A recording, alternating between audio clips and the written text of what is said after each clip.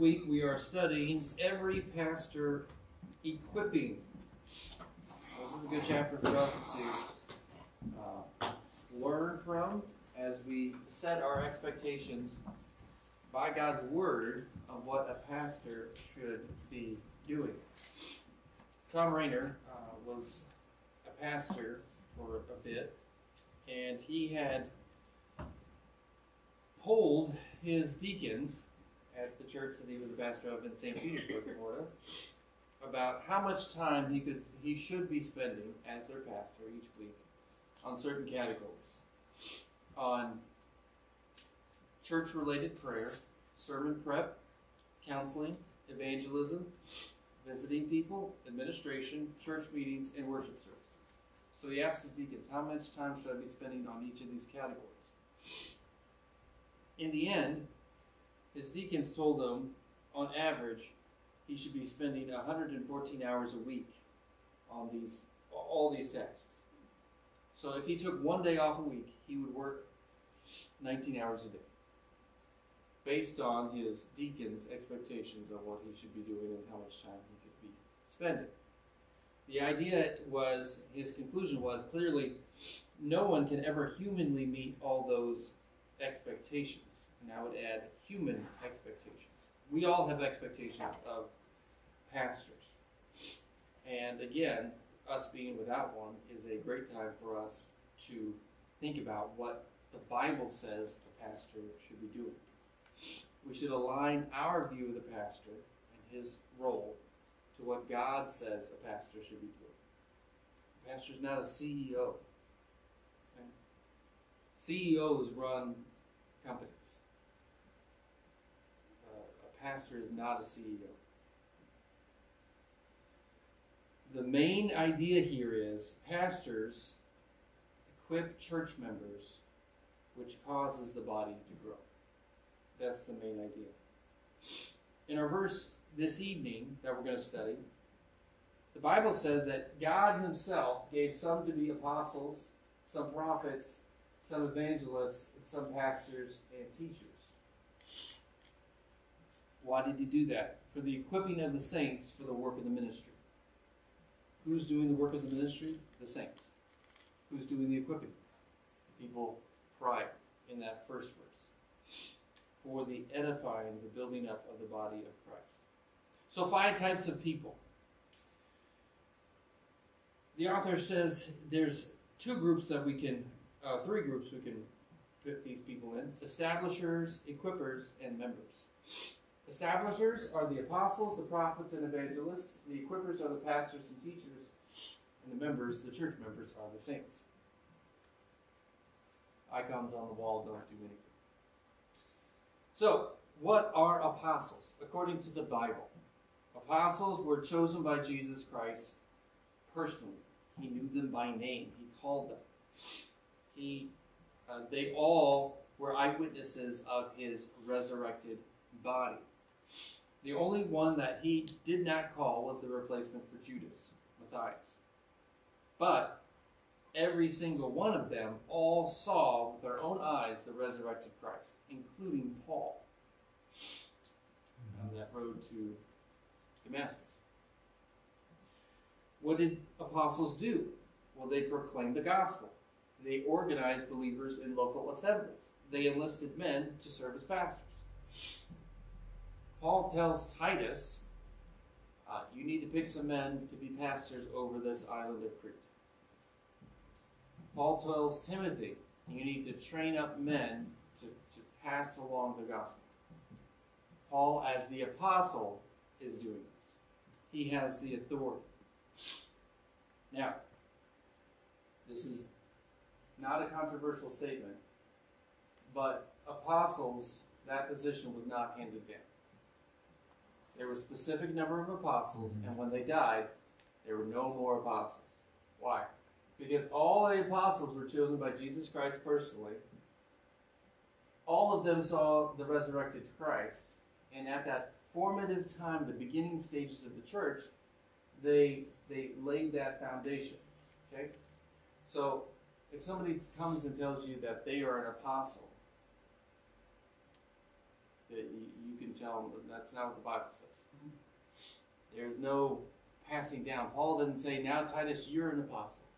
Titus didn't say, now you're an apostle. Peter didn't say, now I've named these men apostles, so you better follow them. They're not passed down. This is not a title that is passed down. It's nonsense if you call yourself an apostle. Second, so that's Rembrandt's painting of the Apostle Paul. It's a little dark, but you can't see it. So, it's not what Paul looked like. Or, we don't know. Rembrandt, he was an apostle. It was passed down to him. Yes. Second, prophets. Now, prophets took God's words and proclaimed them to people. Priests would take people's words and proclaim them to God. Prophets. So we have apostles, we have prophets. And again, at this stage, they deliver God's truth before the Bible is written, completed. They have the Old Testament, but we don't have any of the letters. We don't have any of the Gospels. We don't have the revelation of Jesus Christ that finishes out the New Testament. The main message that these prophets were given were that Gentiles and Jews both had equal access to God now. The curtain had been torn. There was now no Greek, no Jew. They were all one in Christ.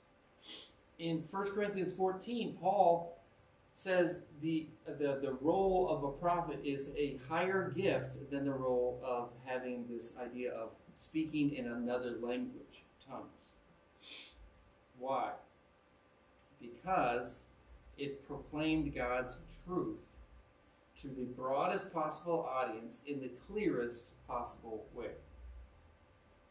We no longer need this position because, again, of the written Word of God. Many people are duped or fooled by people who call themselves prophets. They are not prophets. They are con men. They are cult starters. There's no need for prophets today. We have everything that God wants us to hear and to know in God's Word. Half the time we don't even know what God's Word says. So don't go to some person that says, oh, I'm a prophet, I've heard from God. No, you haven't. So we don't need apostles. That wasn't handed down. So no more apostles. Prophets, we don't need a prophet anymore. God's told us, have you ever thought of this? Okay, so the whole Mormon religion is started by this guy, Joseph Smith, who's a prophet. But if the book of Revelation hasn't happened yet, and God gave us that future that hasn't happened yet, why would God come back, hypothetically, and give Joseph Smith more prophecy when he's already told us the end? It makes it zero sense. That's the idea. These prophets are just making stuff up.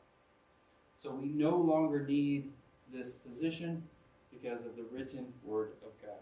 All that we need to live a godly life is found in God's Word. Third, evangelists. Now these are all the establishers of the church. And this is a painting of John the Evangelist.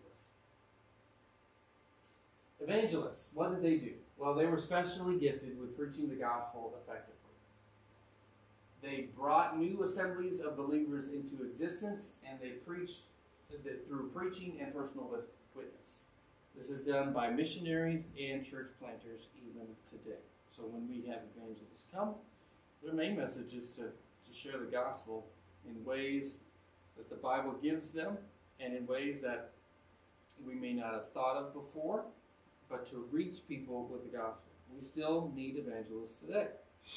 So those were the establisher. So what are we talking about when we talk about pastors and teachers? Those are the equippers for the equipping of the saints. Now, pastors and teachers are in many ways the same sort of title. If you did a study over the requirements of pastors, able to teach is found there each time. So pastor and teachers could be the same sort of idea. The pastor obviously preaches. The pastor obviously also teaches. So it could be meaning the same thing. There's 3 titles in the New Testament for the office of pastor, shepherd, overseer. All of them indicate that that teaching role is key. So pastors shepherd the church spiritually and organizationally, providing oversight and leadership in pursuing the objectives laid out in Scripture for the church. And as teachers, they nourish the members and the whole church with truth from God's Word. So, what should the pastor be doing to bring growth to the church? Should he be visiting, witnessing, organizing outreach programs, preaching salvation messages, leading vacation Bible school, attracting new people with his winsome personality, life-touching sermons, and hip communication techniques? What does our passage say? The pastor contributes to the growth of the church by the equipping of the saints. Now, some of us have in our minds, okay, what should an ideal pastor do? Well, he should be doing this, and this. Okay, well, what the Bible says is that he should be equipping the saints for the work of the ministry. Equipping of the saints for the work of the ministry. So, what does it mean to equip? Basically, it means to put something right, to restore it to the original condition so it can return to its proper function. On the screen, I have an X-ray of a broken bone. It looks like the pinky bone under here is broken and slanted over. I've never broken a bone, but I know some people who have, and it's quite painful. The idea of equipping is getting that broken bone set back right. How does that happen? Well, think of it this way. Many people come to church broken. If they're unsaved, their lives are filled with brokenness. Their hearts are broken. Maybe their marriage and their families are breaking up. Their relationships are broken through conflict, abuse, hurt, resentment, and bitterness. They are broken because of the most important piece of a complete life is missing Jesus Christ. So that's the idea of equipping, resetting the broken bone to the original purpose. As a pastor explains the Word of God, he helps people understand how they can adopt its truth and follow its instructions. He does this in public as well in personal discipleship and counseling meetings. Broken people who have new life in Christ find purpose and direction as they learn the Word. The instruction they receive helps them live in a way that follows God's purpose and will. We are reconciled to God, back into a right relationship with Him, and given a purpose that was originally should have been given to us, but sin came along and ruined everything. So that's the idea of equipping, resetting a broken bone. So when we share the gospel, when the pastor preaches, when the pastor witnesses, when we witness, we can help people reset the brokenness of their lives. We can improve their life. Second picture of equipping. This word, the same word that is translated equipped in Greek literature, is used as a refitting a vessel that's been worn and damaged by use of the sea. You know, salt water and wind and barnacles and mermaids and all those things damage a boat, right? One of those things was fantastic. I was just seeing who's listening. One person was. Thank you, Val. Yeah, you're listening. The idea is, as you would bring it back into port, the people would go to work on resetting the beams, replacing the worn lines, and the sails. Now, how is this similar? Well, as Christians, we have been weathered by trials and conflict and time. We need to be equipped, restored to a right condition so we can fulfill our intended function. The purpose is not just so we feel better. That's the problem with inspirational messages. It's not just to, oh, I can do it, I can do it, I can do it. No, it's so that we have the courage and the strength to serve God. The USS California was sunk when Pearl Harbor was bombed. And in March 24, 1942, 107 days after being sunk, she was raised back to the surface. Workers spent 6 months removing equipment damaged by salt water, washing and rewashing the decks and walls with a cleaning solution, drying and testing out every piece of equipment, doing everything necessary to return the ship to an operable condition. The USS California then steamed to Puget Sound Naval Shipyard in Washington, where thousands of men and women worked on the ship for another year to restore her to full fighting capability. The USS California rejoined the Pacific Fleet of the U.S. Navy and fought successfully in 7 battles in World War II. Do you ever feel like you've been bombarded and torpedoed by the world, your flesh, and the devil himself? God has provided renewal and restoration through the ministry of the body of Christ in your life. Pastors have a key role in this renewal and restoration. God can fix useless believers and make them whole again. Amen. The third picture of equipping.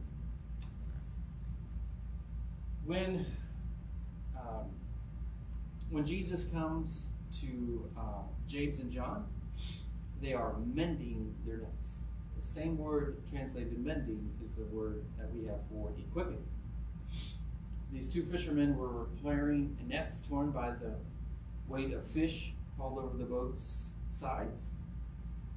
The pastor's faithful, clear, and practical ministry of the word can have a similar restorative effect on believers who are worn by the constant weight of responsibility and care of life. Now, when a fishing net is mended, is it so that it can be a decoration on the inside of a Red Lobster? No, you wouldn't waste time on fixing that net. In the same way, God uses church to return you to top condition so that you can fulfill your God-given function in the body of Christ in the world around you. Equipping is to restore to a right condition so that you can fulfill your purpose. The pastor's primary role in growing the body of Christ is to teach and preach the Word of God. When the apostles, the first church in Jerusalem, they had all these administrative tasks. They had widows that needed to be taken care of. And so they said, well, we need to devote ourselves to prayer and to the ministry of the Word. We'll pick up these deacons and we'll have them do these tasks because it has to be prayer and the ministry of the Word that we have to focus on. Why? Because they need to equip the saints for the work of the ministry. So let's go back to our expectations of the pastor. What should the pastor do? Well, he needs to do this, and this. The Bible says he needs to be the equipper of the saints. Think specifically about a pastor's ministry of the Word, including sermons and in teaching settings. What are you looking for as you attend these functions? Is there a conscious or subconscious expectation that a pastor will make you feel good about yourself, expand your knowledge, stimulate and challenge you intellectually, help you with life problems, emphasize your favorite doctrinal fine points, make you proud of your church? Or do you view your pastor's ministry of the Word as the means to equip you to fulfill God's purpose? Now, when we are asked to help with the responsibilities in the church, do we think, well, why doesn't just the pastor do it? We can't say that. But we could in the past. Why doesn't he do that? What's he doing with his time? Or Are we glad to take care of the needs in the life of the church so he can focus his time on preparing to feed the flock with the word? Again, his task is to equip the saints for the work of ministry. We can